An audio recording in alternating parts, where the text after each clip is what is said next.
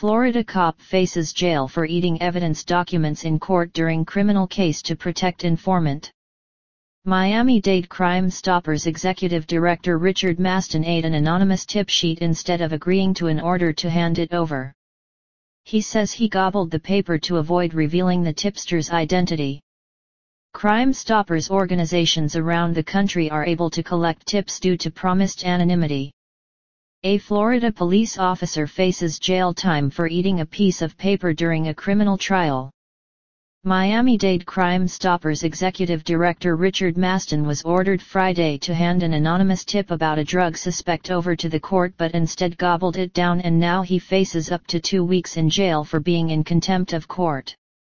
Maston told NBC Miami he snacked on the paper instead of handing it over because doing so would reveal the name of a source.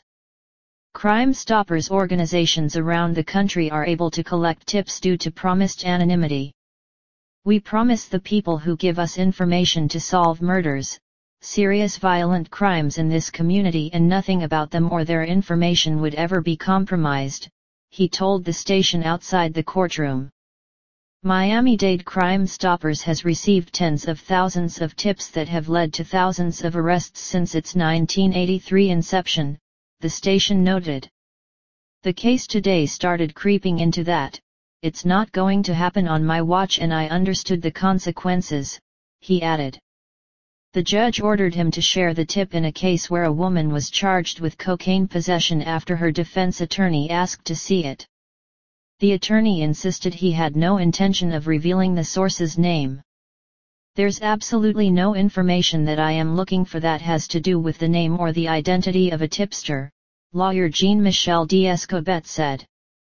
It's only the evidence that would be used in trial against her that the tip provided. Maston argued that handing over the tip sheet would set a bad precedent.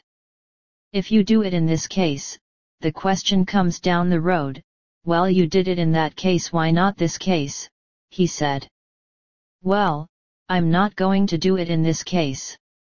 Maston was immediately found in contempt of court and ordered to return this week for sentencing, but he said he'd be ready. I'll bring a toothbrush and some pajamas in case I do.